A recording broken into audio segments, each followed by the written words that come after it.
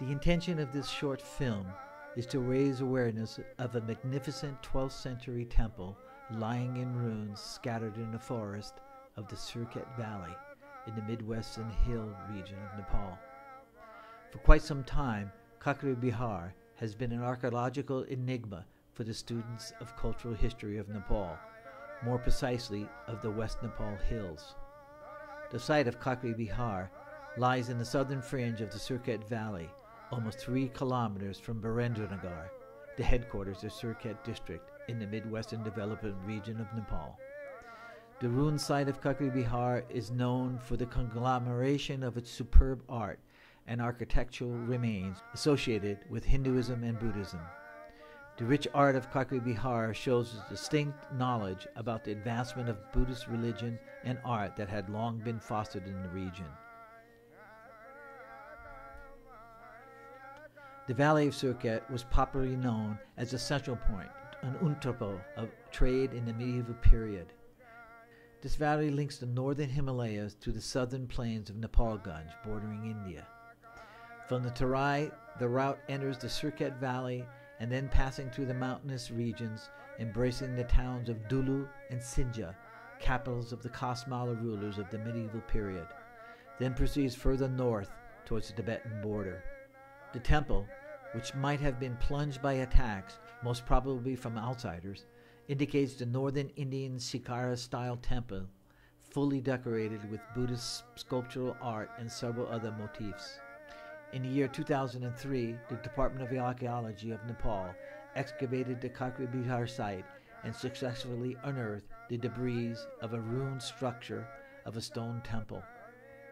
This made it possible to assess the popularity of the developed form of sculptural art in this region. Although the name Kakre Bihar implies a vihara or monastery, but in fact the site is nothing more than a Shikara-style temple that consists of several miniature shikaras in successive layers of the superstructure. We can easily discern skillfully carved images of the Buddha, Bodhisattva, and other minor Buddhist deities. Many such images are now preserved in the Birendranagar Regional Museum of the Government of Nepal. The rest of the sculptures and other artistic carvings can be seen lying on the site.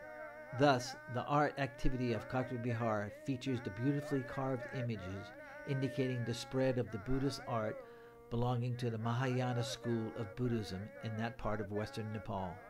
The interesting part of the images can be ascertained exclusively carving the life history of the Buddha. No such other sites of the region have done so.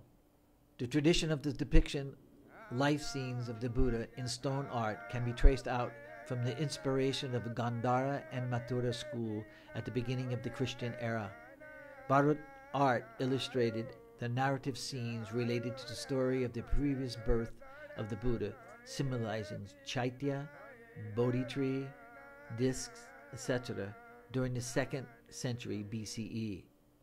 The Gandhara school, on the other, laid the landmark history of Buddhist sculptural art and started to make the images of the Buddha that denote different scenes based on his life activities only after the 1st century AD.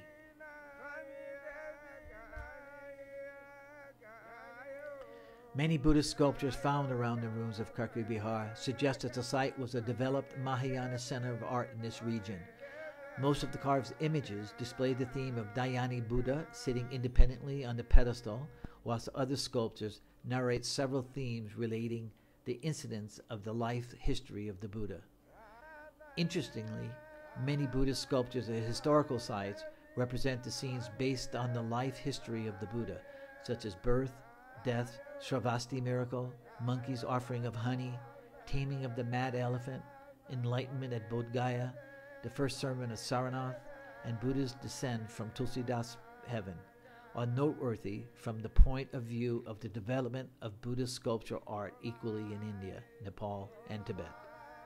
Among these, Kakre Bihar promoted some life incidences of the Buddha through the sculptural art of the region. In this sense, as in other Buddhist sites, Kakre Bihar played a prominent role for inspiring on carving the beautiful and expressive images during the 12th century AD. Would it not be a loss for all of mankind to lose such a magnificent site? We at Living Traditions believe so and are making every effort to preserve this site. Please help us by donating funds today. Thank you.